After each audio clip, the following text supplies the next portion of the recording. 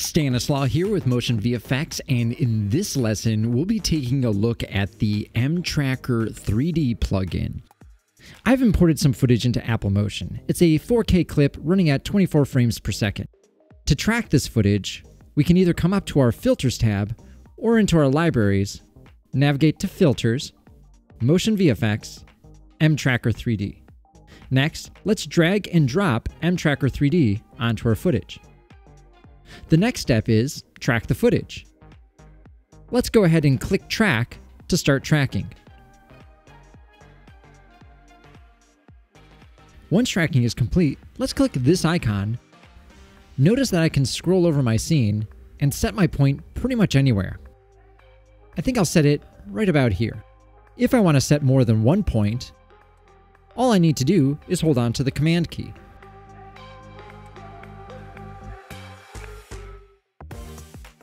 To remove all the other points, I'll just click once more without holding on the Command key. Let's review that.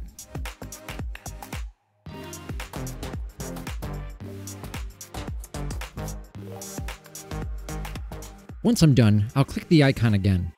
Next, what we want to do is drag the animated camera from our library and favorites folder, mTracker 3D. Here's what that means. We'll go into our library tab, and in here we have a favorites folder.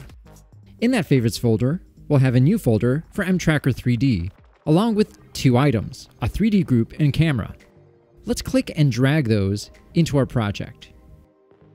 Cameras only work with 3D group, so this dialog is asking if we'd like to switch our 2D to 3D groups. I do, so I'll go ahead and switch. But I'm presented with a problem.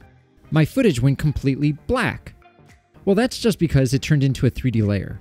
Let's click this icon to turn it back into a 2D layer and keep our 3D group and our camera in that 3D layer. With just the 3D group selected, I can review and check my track. Let's go ahead and make some text. I'll click my text icon, and let's place it roughly where our text is going to be.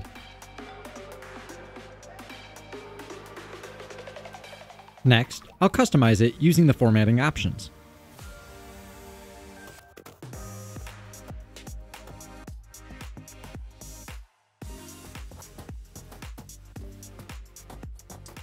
Next, let's make sure we reset our transformations. When we reset our transformation, now our street layer is going to use the same coordinates as our 3D group. Let's take a look at that.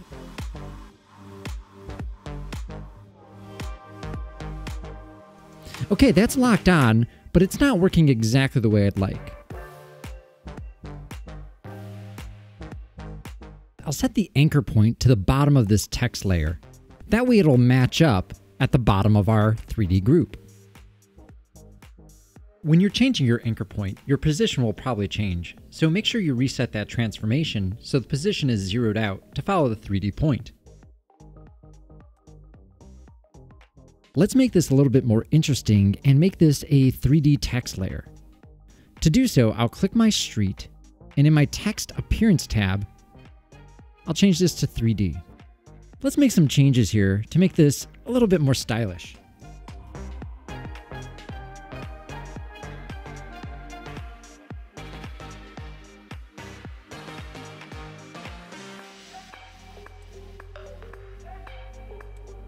I'll change this to a diagonal right, and you can see what's happening with our text already. Next, I'll change this intensity down to 17%. I'll turn on self shadows and continue working with my text layers using the environment and even the material down below.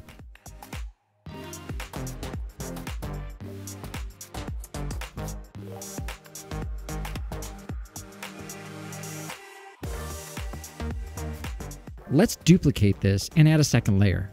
I'll right-click and choose Duplicate, or use keyboard shortcut Command D.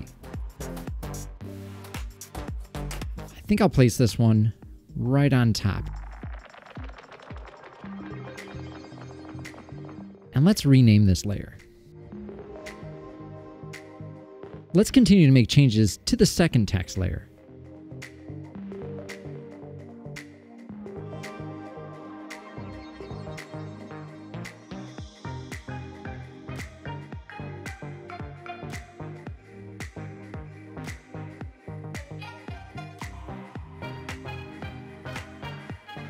Let's go ahead and rename these layers.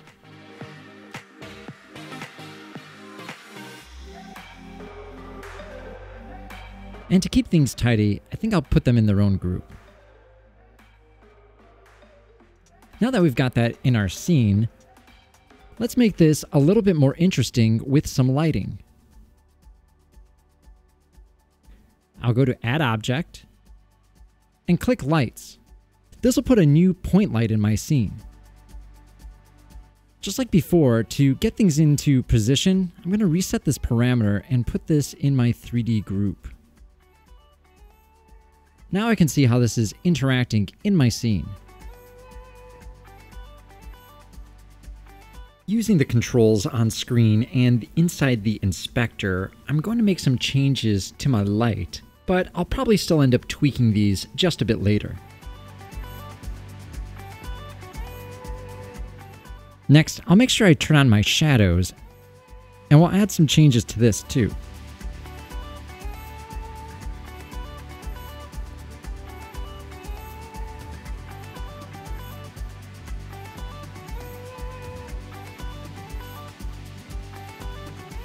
So let's duplicate this light. Because it's a duplicate, it's going to be in the same exact position and have the same exact parameters. This is great when you want to start with a base and just make some adjustments to them.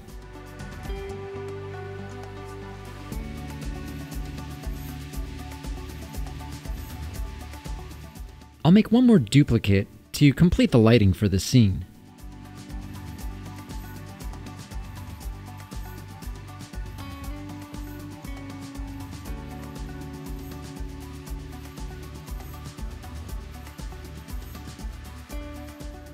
I'll be coming back and making changes to these lights, but for right now, I'll go ahead and rename these and put them in their own group with our text layers.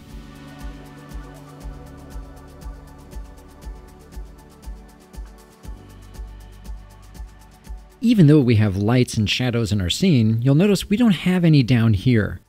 We'll have to create one from scratch. In the meantime, let's go ahead and finalize the design of how this text is laid out on our screen.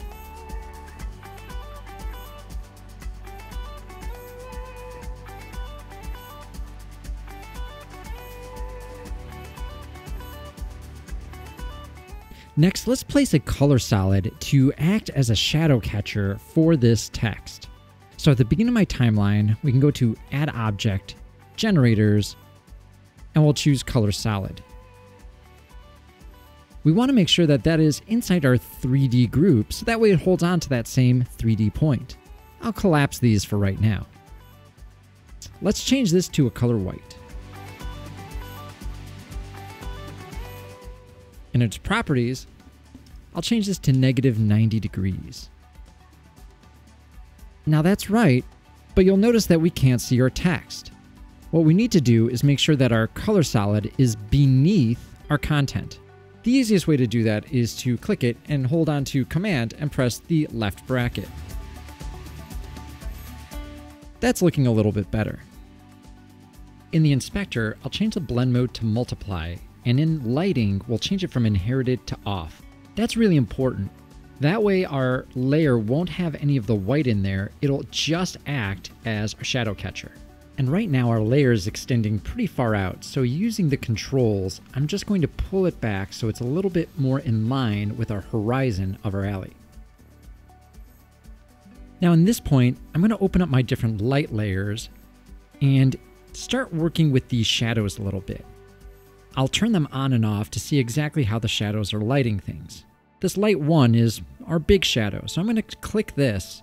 I think I'll reset the transformation here and start resetting this up a little bit better. From here, I'm going to go ahead and continue working with these light layers, and inside the light panel, I'll continue to soften my shadows using the shadow controls.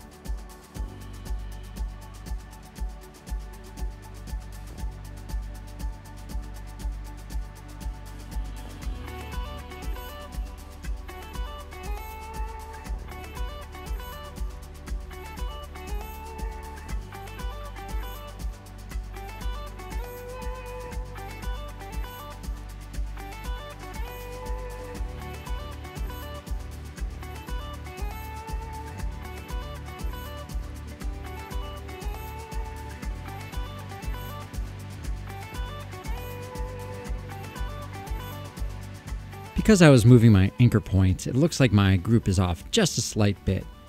I'll rearrange that, and then next, I'll go ahead and add a Gaussian blur filter to this color solid group. And the reason for that is because that'll help soften out some of these shadows. If I raise this up to about 64, it doesn't do too much. But if I go up quite a bit, you can see how it starts softening up those shadows.